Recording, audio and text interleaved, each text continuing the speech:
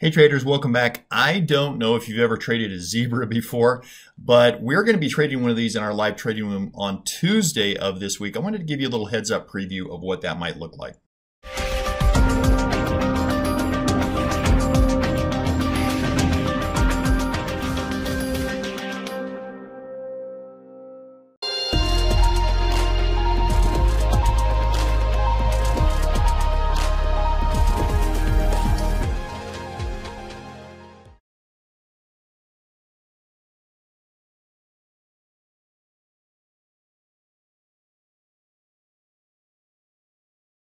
Okay, so let's get into it. So I'm not a big fan of the name Zebra. Tasty Trade and Tasty Works, they love to create jade lizards and names of trades that are cool, catchy names, but really they're just slapping on another name on top of a existing trade that's been around forever. But whether you call it a zebra or a synthetic stock purchase or a synthetic short, it's a very interesting strategy. I first really started to use it in volume in 2008. I think we're in a crash right now. This is nothing compared to what we experienced in 2008. And it got so bad at certain points in the crash of 2008 that, number one, the only way to make really any money in the market was to short stuff, short anything you could get your hands on.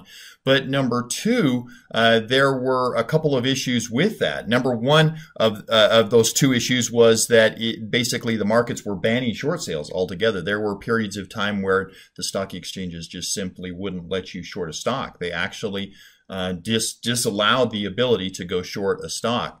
To try to stem the tide to the downside. But the other challenge was that when the shorting bans were lifted, either A, there wasn't any stock available to short, which has kind of happened in the most recent past here with some of these meme stocks where you just couldn't get your hands on. You know, obviously, AMC and GME were junk stocks that had no value, but you couldn't capitalize on it because there weren't any shares to short, right?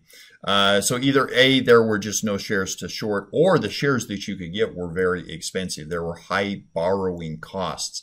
So that's where a zebra comes in, or that's where a synthetic short long or a synthetic short position comes into place. And that's what I want to show you today, because we're going to be doing one of these on an index on Tuesday in our live trading room. But I wanted to show you an example of kind of what that looks like. So let's take an example here of Tesla. We can use that, and I think that's as good as anything for an example. It's an expensive stock, and it's a stock that's obviously been very much in a downtrend as of late. You might be interested in shorting it, or heck, you might find that there's going to be some support down here and you want to get long it. But it's going to be, either way, a expensive trade, right? If we wanted to go short 100 shares of Tesla, that's going to be what, 60 grand, $66,000. You could do it on margin, right? You could short it on margin, but it's still a $66,000 trade. And it's interesting, I didn't even know this would pop up here, but this was what we were just talking about, borrow fees. Now, that's not a big borrow fee, 1.25%. It's not a big borrow fee, and it also says, though, will change based on availability of shares. Obviously, there's a lot of people out there with interest in shorting Tesla right now. So, you know, number one, it's going to be expensive to just go out and short 100 shares of Tesla. It would be the same, obviously, if we wanted to alter the trade and go long 100 shares, right? It's still going to be the same price. It's going to be $66,000 or half of that if you want to trade it on margin. But either way, it's an expensive trade. And again, you've got this issue of trying to find shares to borrow. It's going to be expensive to borrow the shares. There might be limited availability, maybe just like a GME or an AMC. You couldn't get the shares to short if you wanted them, right? So that's where a synthetic short can come into play. And it could be something that would make maybe a little bit more sense. From a lot of standpoint, from a capital deployment standpoint, from a money cost of borrowing issue, from share availability issue, all these kind of things could play in. So let's just go out maybe 30 days here. Could pick any date that you want in terms of the time frame that you're looking for on the trade. And basically a synthetic short would be something where we would sell a naked call. And obviously, you know kind of what that would look like if we sold a call, is that we would make money if the stock did go down, but obviously we would lose money if it went up. And well, we still got the 100 shares in there, don't we? Let's get rid of the 100 shares and let's sell an at the money call option. There we go. That's a little bit better. So obviously we would make the maximum we would make would be the premium, and then of course if the stock went up instead of down, we would start losing money, right? But it's still about a $33,000 trade. Here's the key to doing a synthetic trade. We're going to go ahead and add at the same time this at the money short call, we're going to add a long put. And basically you can see in the risk graph that that looks just exactly like a short position of 100 shares. Even although we don't have to deal with the borrowing costs, we don't have to deal with share availability. If there is another shorting band that were to come up, we would be able to overcome that because we're not actually shorting the shares, we're just synthetically replicating a short position. It'd be $39,000 instead of $66,000.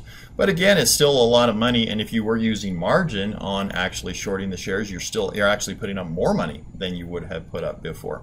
And so where a zebra would come into play, and again, we could flip this around, right? We could easily flip this around to where we wanted to do a synthetic long position here with Tesla, where we're now actually purchasing the at the money call and we are selling the at the money put. And again, it would just be a little bit cheaper if you were going to actually go out and pay all $66,000. It would be a cheaper way to get long Tesla.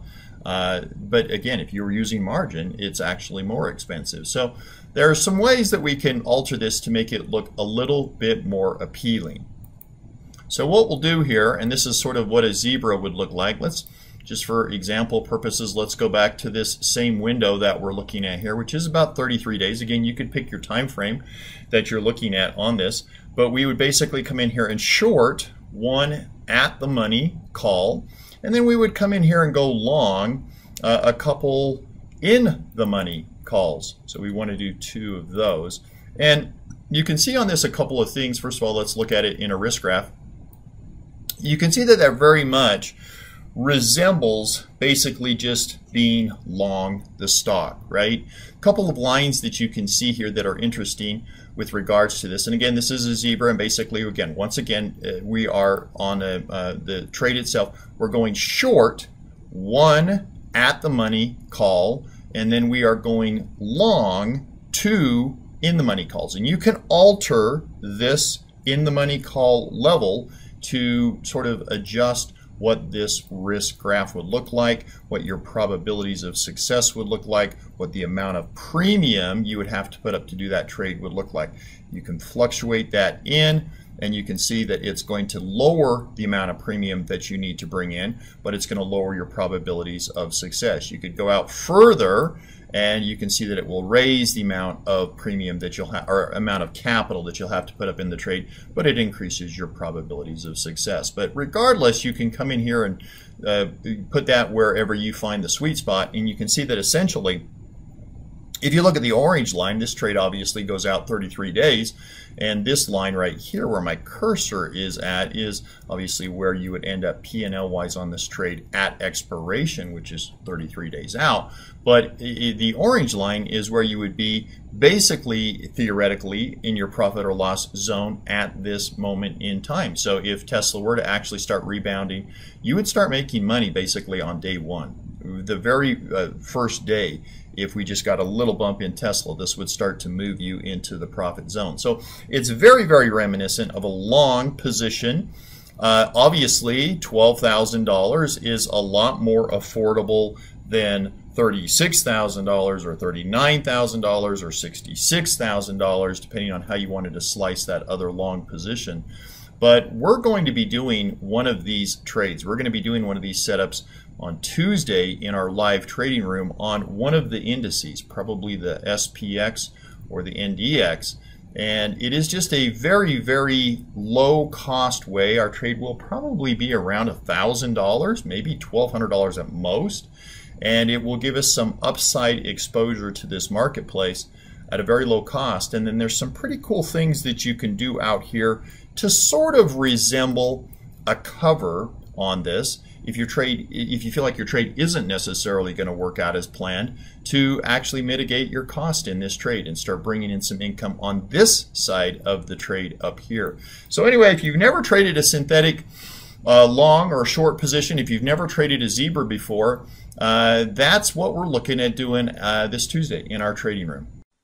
If you are interested in taking a look at our live trading room, we've got a free 1-week trial. And when I say free, it's absolutely free. You don't pay a penny for that. There's no cost to get into the room, get live access for 1 full week. And then if you allow the trial to move into a full subscription, we give you a very, very ironclad double your money back guarantee in that first month.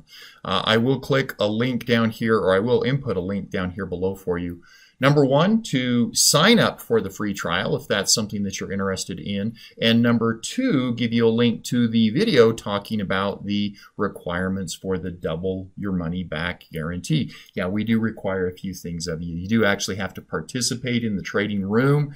You have to have an accountability meeting with myself to make sure that you're actually following the rules that we give you. But if you're all in on trading, it shouldn't be a big deal, and it gives you a very easy entry, low barrier of entry to try our trading room. So let me know how it goes for you guys this week. I'm excited to get back in the trading room with you. Talk to you soon.